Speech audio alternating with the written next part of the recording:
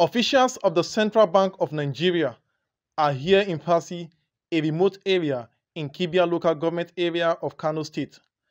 Access road to the community is very poor with no visible communication network.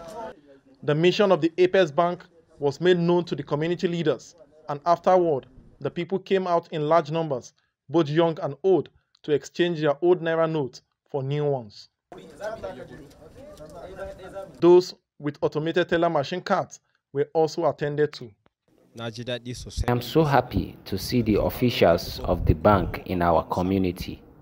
All my old notes was changed to new ones. Though the policy is not convenient for us, but since it is a government policy, we have no choice than to obey. The team also visited Bunkure, Rano, and Tundun Wada local government areas with the same mission. We have been thinking of how we are going to take our old notes to the city, but thank God that the officials of the Central Bank have come to our community. We thank the Central Bank for coming to our community. We are so grateful. Deputy Director of the Central Bank of Nigeria, Muhammad Ali, who monitored the exercise, urges the people to take advantage of the opportunity provided for them.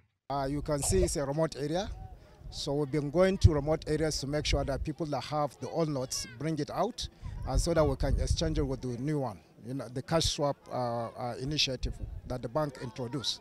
Well, the process has been very cordial, we're all happy to do that. People were happy that we've come down up to their doorsteps, to exchange their money. Some you can see it's a far distance from here to where they can get a bank.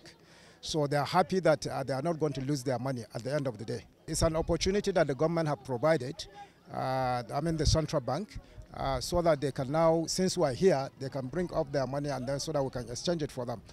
If they are not able to do that, then the other option is to make sure that they now take their money to a bank for a deposit. The Apex Bank said the process will continue across the 44 local government areas of the state. Ayo Adinaye, Arise News Kano.